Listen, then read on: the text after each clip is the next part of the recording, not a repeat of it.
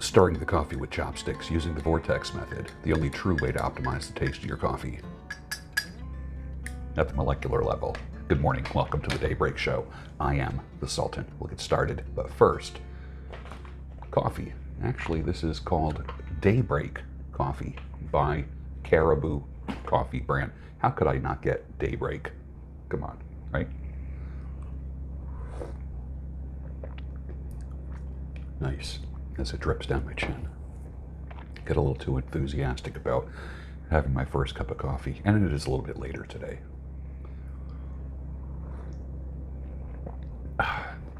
Nice. Nice. So what's happening on my side of YouTube, Gab, Twitter, Goal Talk? Kicking you in the butt a little bit about reaching your goals, rather than just watching me. If you can watch me and not want to achieve something more, that I am not doing my job. So that's why I talk about you reaching goals. 2, positive relationship talk. What I'm not doing is shit talking people and shit posting all over social media. Not going to do it. It seemed like the thing to do for a while. And then all of a sudden, you just wake up from it, from that stupid slumber, the social media slumber. And you realize that you say things on social media that you would never say to people's face, and people say things to you that they never say to your face. And then you're arguing with people who you don't know. You're arguing with stupid emojis and avatars. And you're like, what the hell am I doing? Happens to everybody. So, positive relationship talk. Number 3, how to be trimmer and healthier. And I want to be a living example of that. You've watched me trim down and muscle up over the years, and that has been a really good thing for me, and also a inspiration for you, fat ass. Just kidding. Tips and motivation and examples to make more money and working smart. I will always bang that drum about creating new profit centers, income streams. I don't care what it is. Yeah, but I'm on Social Security. Yeah, but I got a Monday through Friday job. Listen, you have no security. If you have a job, you have no security. You could get a slip saying that you're gone. One day you go into work and they eliminated your job. It can happen, unless you own the company, of course. The reality is this. My part-time job that I work at tried to get rid of me 3 times because I wouldn't take the all right? 3 times. And of course now, there's no proof that it's effective at all. And who is the winner now? I was a winner all along. I just wasn't going for the bullshit. I hope you didn't, but if you did, don't do it anymore. That was a big IQ test. So you've seen my journey. You've seen how to grow a pair and say no. Saying no is an act of rebellion. Some of you just fell right in line, man, right in lockstep in the past couple of years. You know, you spent the last 2 years wearing masks, social distancing, staying inside, getting injections. What the actual fuck is going through your head? Do you believe everything that the social media and television tells you? That's your first mistake. Watching the Daybreak Show is an act of rebellion. So welcome to the bright side. Welcome to the right side. I hope you sign up for my free Unstuck Newsletter at georgebruno.com, where I talk about stuff like this all the time. And, you know, some of you are in a tight spot. Some of you. And it's my hope that you will see something on the Daybreak Show, hear something that ignites a fire in you to get you to move and change something. Change something in your life.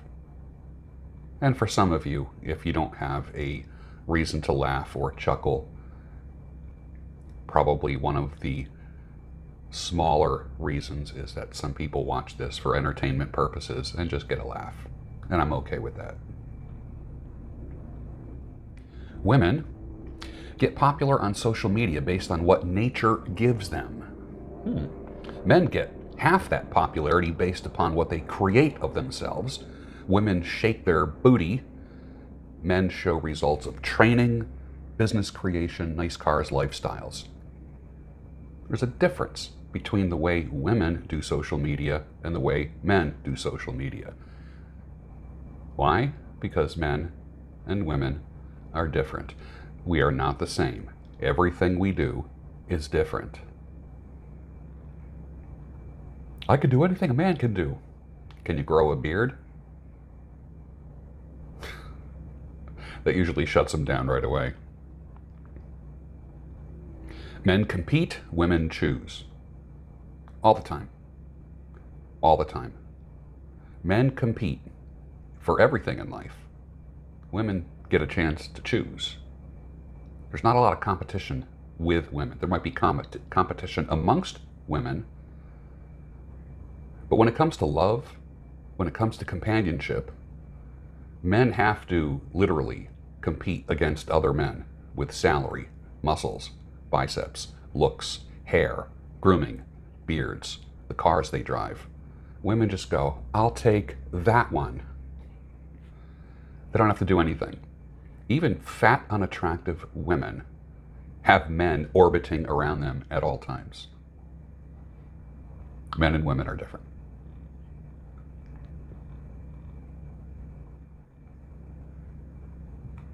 Here's a question. Should I start producing video content? My answer is always yes.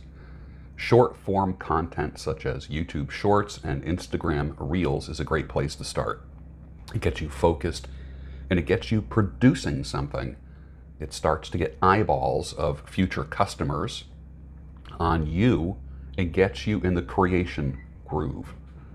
That's super important. To start being a creator and not a consumer. Be a maker and not a taker. Have you lived all these years on earth and did not learn anything? Can you imagine at the end of your life learning all that you have and you never taught anybody anything? Or you did nothing but criticize people? That would suck. What a way to end a life. Oof. One of my favorite Halloween jokes is, oh my God, there's a human skeleton in my house. Actually, it's inside of my skin and I have total control over it. It does what I want it to do. It creates what I want it to create. It earns what I want it to earn. That's the skeleton in my house. What's the skeleton in your house doing? Trying to weave that into Halloween a little bit. Lewis Smedes. I used to think this was a cool thing. When I married my wife, I had no sense of what I was getting myself into. How could I know how much I would change? My wife has lived with at least 5 different men since we wed, and each of the 5 has been me. Lewis Smedes. Kind of a sanctimonious self-deprecation. All right, Lewis, but you've lived with 22 different women. A lot of times the Christian leaders and writers who I thought were really cool, for decades, I liked Lewis Smedes, decades. And then it occurred to me, here's a man putting himself down again. Christian men, stop it. She's not your better half. She's not the boss. There are reasons why she married you, because you were the better choice at the time. Let's get real. I don't know why she married me. I don't know how you put up with me. You know, the annual anniversary. Happy 25th anniversary to my better half. I don't know how you put up with me all these years. Dude, how do you put up with her? The 22 different personalities that she has. But instead, you got to self-deprecate. How about happy anniversary to my lovely wife? That will suffice. That's good. You don't have to put yourself down and gain brownie points. I know you've trained yourself to put yourself down to make her happy. Enough of that. I don't care if you've been married 25 years. Happy anniversary to my lovely wife is enough.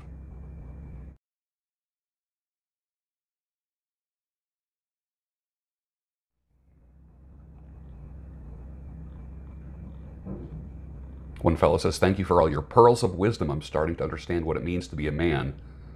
19 years old. I'm searching for the love of my life, and your pointers are helping me find her. Okay?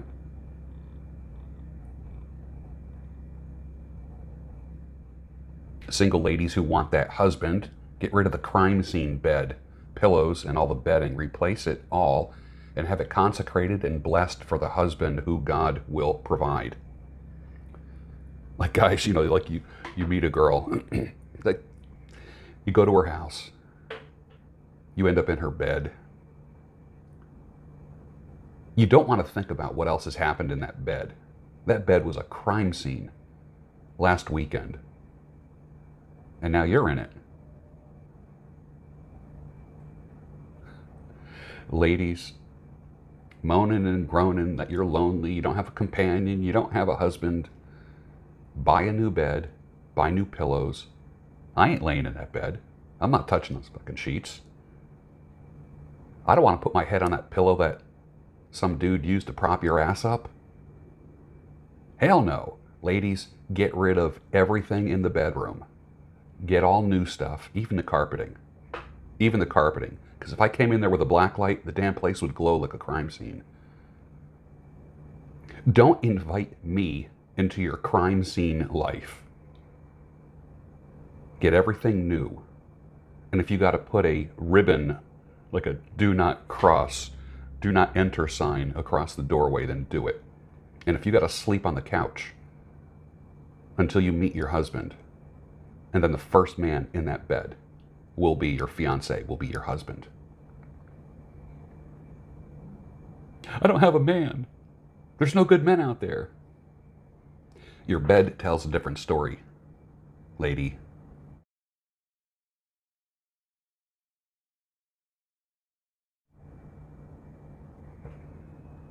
Imagine that. Imagine that. Imagine getting a brand new bed and bedding and then having it blessed and consecrated for your husband. And men, don't disrespect yourself anymore by sleeping in these crime scene beds.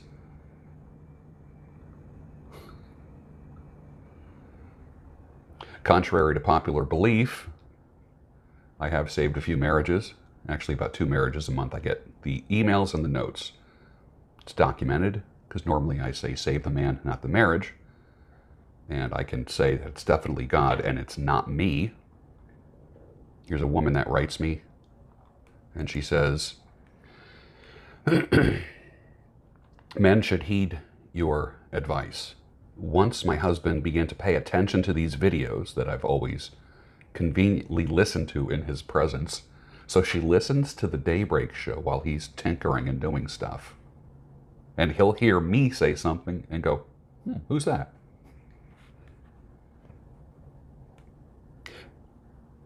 Once my husband began to pay attention to these videos, our marriage did a 180. After years of his neglect, BS, excuses, and whining, I had one foot out the door. But he has taken a positive lead, and I am happily following. A side effect of this has been lots of intimacy. Ooh. I'm still pretty surprised at this because I was certain that I never wanted him to touch me again. It's amazing what a man's positive attitude, strength, tenderness, consideration, and leadership can do for a marriage.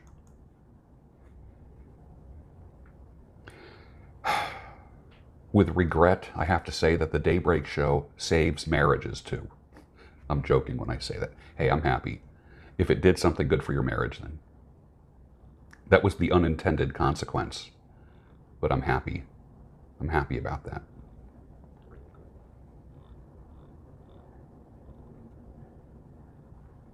I'd like to see how many marriages split because she joined an MLM, a multi-level marketing company, and she met network marketing Chad at a meeting somewhere. Oh, we're having our regional meeting. The regional meeting of diamond distributors, or whatever the fuck they call them. Ruby, pearl, diamond, gold, platinum, whatever. We have a meeting in Chicago this weekend. Okay, honey, have fun. Have fun.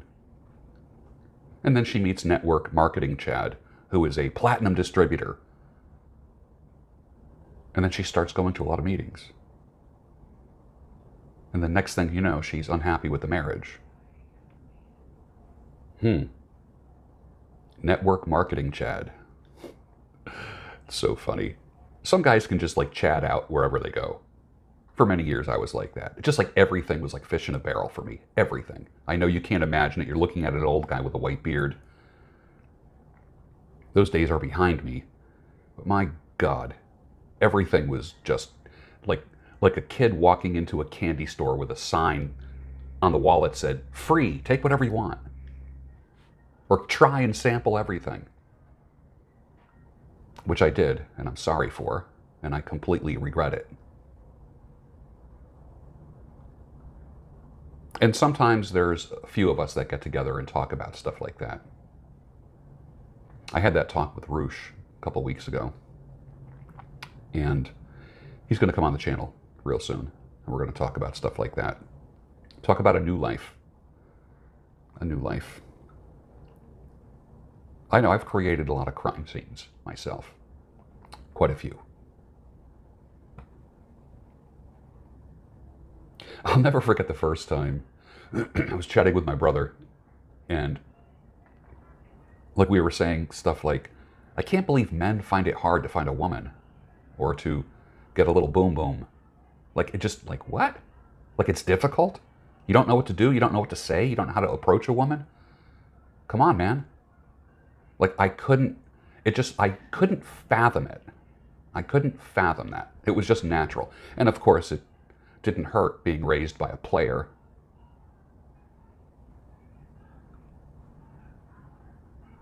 So why did I do a 180 on all of this stuff? Getting banged around a little bit through divorce and all this kind of stuff that probably didn't help. That kind of makes you stop, drop, and stop, drop, and roll? Is that what they say when you catch fire? Stop, drop, and roll? Stop, breathe, and think.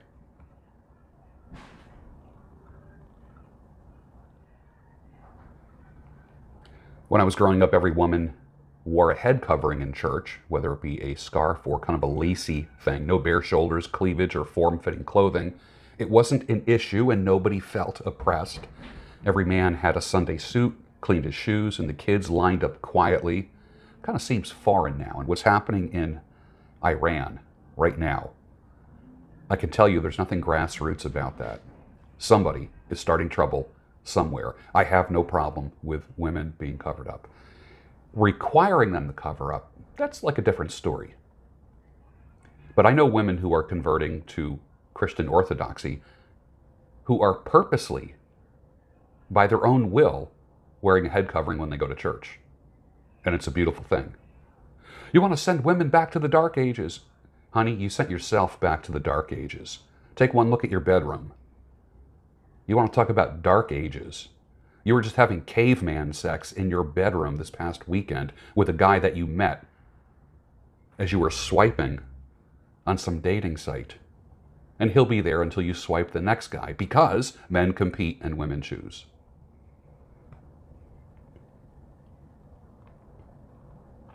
Leaves are falling all around. It's time I was on my way. Thanks to you, I'm much obliged for such a pleasant stay. Led Zeppelin, 1969, the song Ramble On. Classic song, right?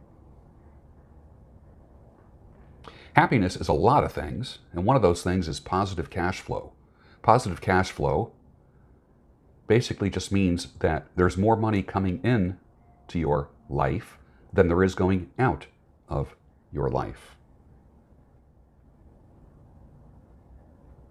If you are in a legal battle with an ex, temper your expectations of what your attorney can do. Temper your expectations of the attorney being able to calm you down. It ain't gonna happen. They take you to court, they represent you, they don't feel it the way you do. You need a second set of eyeballs on the situation for your emotional stability and how you respond to being triggered by your ex. Nobody can push your buttons or trigger you like your ex. Nobody. This is why I am here as a coach. I don't give legal advice, but I can give you strategies for sanity, clarity, and reason as you're dealing with the situation. If you need coaching, just shoot an email to me, gb@georgebruno.com. Them, did you hear that Sneeko got canceled? My response is, who? Gentlemen, be about your business. Keeping up with pop culture and who's hot and who's not, who got banned, who got taken off of social media, who lost their Twitter account, their YouTube account. Be about your business. How much of what you do is about other people's business and uplifting and elevating other personalities? How about you uplift and elevate your own? Oh, I forgot you don't have a personality. Get one. I'm not condemning you. What I am saying is this, is that you are worth elevating. You are worth elevating and creating a movement around, even if it's a movement of effectiveness and excellence in your life. Keeping up with pop culture, never, ever put money in your pocket or paid a bill or improved your sleep or improved your health.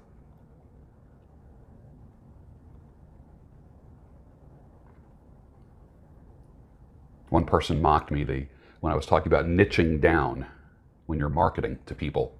The hardest thing you have to do is niche down and become known for one thing. People need to be able to describe you and your product in one sentence. What do? You don't even have 30 seconds. Remember in networking meetings, we had elevator pitches, a 30-second description of what you do. You don't even have that. You got about 6 seconds to tell people what you do. If they want to know more, then they'll ask you. They'll make a reason to listen to you. But if you can't describe what you do on the back of a damn napkin, you're talking too much, you're thinking too much, you're wishing and hoping too much. What do you do? What do you do? What do you do? Put it down below. Tell me. So what do you do? Right? You meet people at a networking meeting. What's the first question? Hey, how's it going? I'm George. So what do you do? That's what we do. Describe what you do in about 6 to 7 seconds. Can you do that? If you can't, you're talking too much.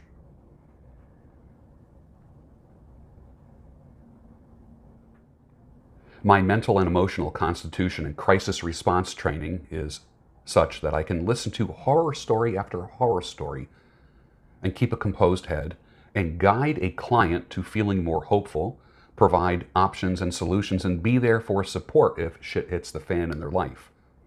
Some of that training was on-the-job training. Some of that stuff you can only learn by going through it yourself.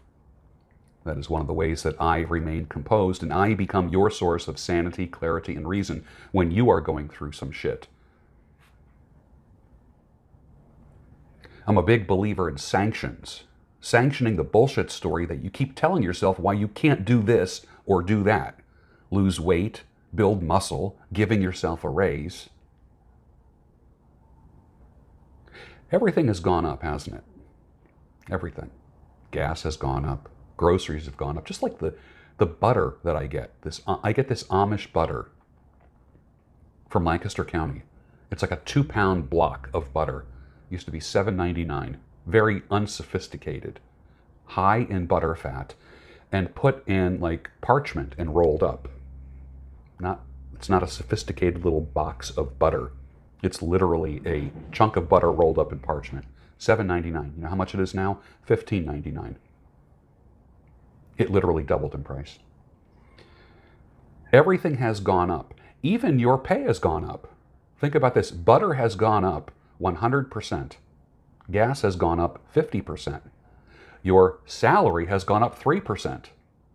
And you're scared of asking your boss for a $2 an hour raise. Don't you want to put yourself in a situation where you give yourself a raise? That's the beauty of being self-employed or having at least one income stream that you have control over. You can do this. And with that, finish your coffee and I'll see you on the next Daybreak Show, your home of sanity, clarity, and reason. If you are a watcher of Red Pill and Manosphere videos, here's your key to success. Watch them, take notes, and then when you're done taking those notes, rip them up and do the exact opposite. You will succeed in life. Смешили. Deep in the shadows, I know it's hard to put one foot in front of the other. So far as the echo, where do we start? You can learn to discover a million stars. Here in the shadows, I know you're scared. Take my hand, together we'll make a stand. We've got to fight to find a way. Dare to fall to find out what to say. No more hate. Just admit that you're just afraid. Time to let go of all your fears and pride. Stand up beside me, don't you hide. We can build a better place. If we can just find a way, then we can live a better day. Rise from the ashes, from the anger, from the war. Let's come together, lift your spirit for the cause. We should be equal, should be living free. All together, one and all, let's build a dream.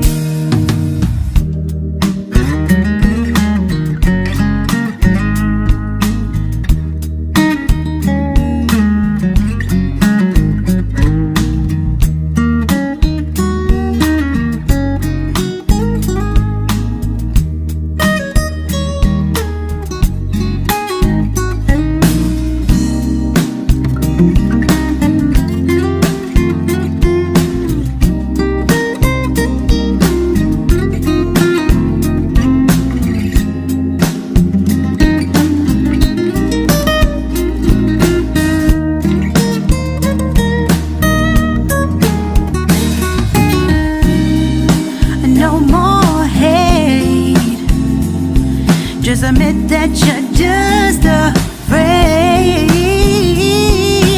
Let go of all your fears and pride. Stand up beside me, don't you hide.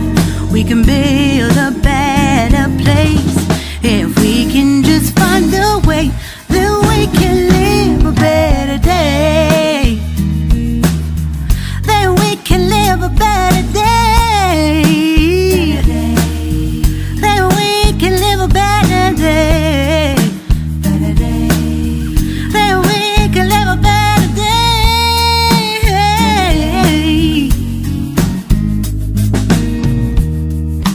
Rise from the ashes, from the anger, from the war. Let's come together, lift your spirit for the cause. We should be equal, should be living free. All together, one and all. All together, one and all. All together, one and all. Let's live